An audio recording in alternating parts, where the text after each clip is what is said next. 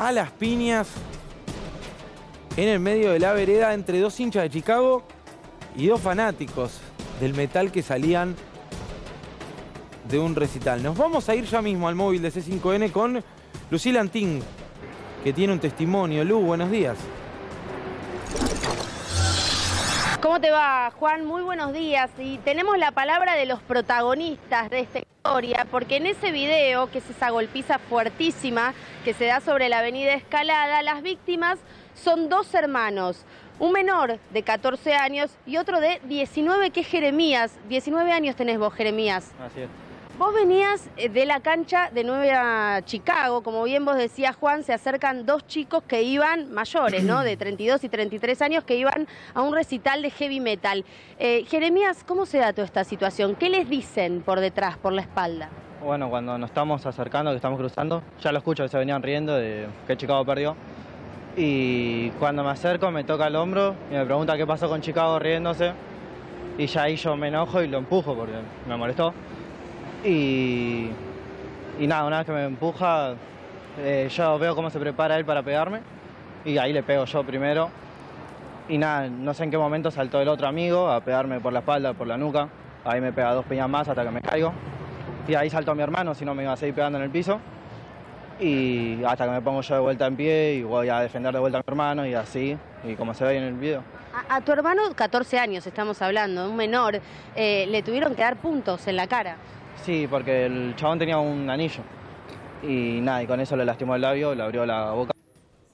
Y nada, se notaba, sabían que eran menores porque decían al guachín déjamelo a mí, por él, porque tiene cara de nene. Antes de charlar, porque también estamos con Yanel, que es la mamá, tanto de Jeremías como del hermano, que caminaban allí, pero digo, lo que él te llega a decir, ¿qué es? Te burla respecto del resultado de Chicago, que acababa de empatar, y directamente empieza la golpiza. ¿Iban decididos a atacar? Mientras estamos cruzando ya escucho como él dice, esos son de Chicago, deben estar tristes. Y ahora le vamos a preguntar. Y ahí, hubo medio un silencio incómodo, yo creo que lo quise dejar pasar, empecé a caminar lento. Y él se me pega atrás mío. Y ahí me toca el hombro y me pregunta qué pasó con Chicago riéndose. Y nada, y ahí sí me enojo. ¿En qué estado estaban ellos? Porque una vecina me contó más temprano que estaban un tanto alcoholizados, o que por lo menos eso se había dicho entre los vecinos. ¿Lo notaron? La verdad que no sé, el chabón, el alto, el rubio, pegaba fuerte, estaba bastante alto. Sí. Y las piñas no le dolían, así que calculo que algo habrá tenido. Se notaba la diferencia de edad, por lo menos. Sí, nos sacaban una cabeza y media cada uno. Nos sacaban. Yanel, ¿cómo está tu otro hijo que tuvo que recibir esos puntos? Y ahora está bastante dolorido. Él fue a la guardia, ingresó por la guardia del Grierson. Cuando pasa toda esta situación, él lo llama a mi esposo. Yo estaba trabajando, o sea que no estaba en el barrio. Y cuando mi esposo lo fue a ver, lo primero que ve es a mi hijo ensangretado en el piso y a él. Mi marido entra en un estado de nervios, dice que le hicieron a mi hijo. Y ve que los otros dos, los mayores, estaban yendo. Gracias. Es decir, la policía al principio demoró a tus hijos, no a los que golpearon. Claro, porque cuando la policía se acerca, lo primero que dicen las otras personas, me quisieron robar. Vos ves a mi hijo, el otro es un poquito más grande, o sea, es alto, pero es flaquito. Morochito, vestido de fútbol, con gorrita, ¿qué dijeron? Quisieron robar. O sea, enseguida estigmatizaron su forma de vestir y su tez morocha. Marrones, como estuve viendo que ponían en las redes sociales. Entonces la policía se ocupó de retener a mis hijos que estaban en el piso golpeado y los adultos se fueron al recital como si nada. Ahí los vecinos, que son los que estaban viendo, corren a estos dos que se estaban yendo, y una de las policías, que yo tengo todos los videos, se pone a discutir con el vecino para decirle que no te metas. O sea, la policía todo el tiempo minimizó la situación y no tomó la denuncia como correspondía. Hicieron solo un acta donde decía que el menor quiso robar, y hay un acta donde el menor es entregado a mi marido, y el acta de él dice contravención por pelea pública. Cuando estamos viendo que eso no fue así, o sea, no está todo mal desde un principio, después de que un vecino que sube el video y arengando, decir, uy, es heavy metal, mata al recate, o sea, estigmatizando todo. Claro, hubo páginas en las redes sociales que viralizaron este video festejando el ataque violento. Exactamente, lo festejaban, lo arengaban, le pusieron etiquetas a mis hijos tratándolos de chorro negro, de la villa, de todo lo que te puedas imaginar. Es horrible. ver. Además, tus hijos del barrio viven a, ¿cuánto? Una cuadra de donde todo sucedió. Sí, ahí a una cuadra de nuestra casa. Ellos estaban llegando a su casa en su barrio. Estos chicos no, venían a un recital. ¿Son de la zona? ¿Alguien los conoce o no? No tengo ni idea, es más, vos me dijiste las edades, porque a mí la policía no me dio ninguna información. Recién vine a la fiscalía porque desde la policía te dicen, ah, no, acá no está, fue a la fiscalía, fui ya a 3 comisarías, fui a otra fiscalía y ahora caí en esta porque dice que quedó todo acá, pero acá me dicen que el acta que hicieron es una contravención por mi hijo mayor, porque hizo una riña en la calle, y por mi hijo menor que fue entregado a mi marido, nada más. De todas maneras, nosotros tenemos fotos del acta donde intervino el SAME.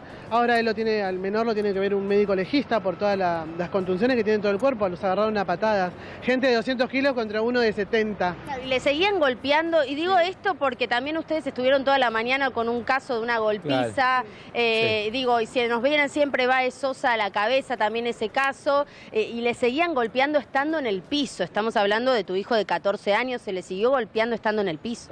Al de 14 se lo noqueó de una piña, o sea, le pega, lo desestabiliza, es chiquito, o sea, le dio en el mentón donde le parte el labio, lo desestabiliza enseguida, baja, y el que le dan la patadas es a él, en realidad, cuando él se cae, y le empiezan a pegar ahí.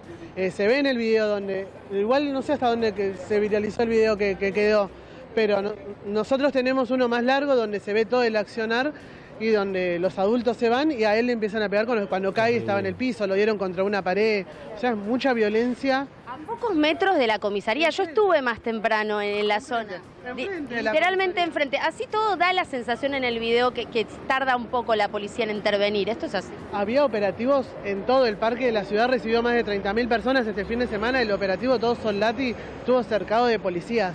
Escalada, avenida Escalada estaba llenísima, estaba cortada el tránsito, era todo policía por todos lados. ¿Cómo lo viviste vos, Jeremías, que fuiste uno de los protagonistas, recibiste los golpes en el piso, veías cómo le estabas pegando a tu hermano?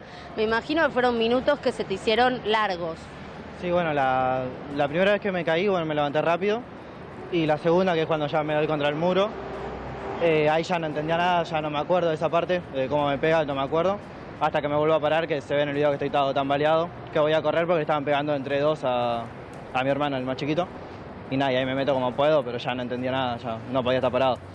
Y tiro piñas como puedo y creo que ahí nomás de vuelta me caigo, me siguen pegando a mí hasta que se mete la policía.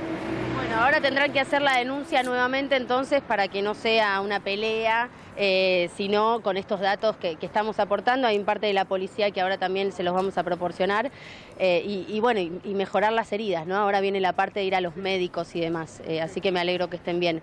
Esta situación se dio víctimas, un chico de 14 y de 19 años y quienes atacaban 33 y 32 años. Bueno, muy bien, gracias Lu, excelente testimonio, la verdad, terrible el video, terrible las imágenes y muy dramático lo que cuenta la madre de este chico que dice que la policía los retuvo a ellos, les labró las sanciones y tienen un acta de contravención producto de esta trifulca que, por lo que relatan, fue provocada por estos metaleros, ¿sí? A los hinchas de Chicago que volvían de la cancha. Y así terminó toda la tarde del sábado. Gracias, Luentín. Enseguida regresamos allí al lugar.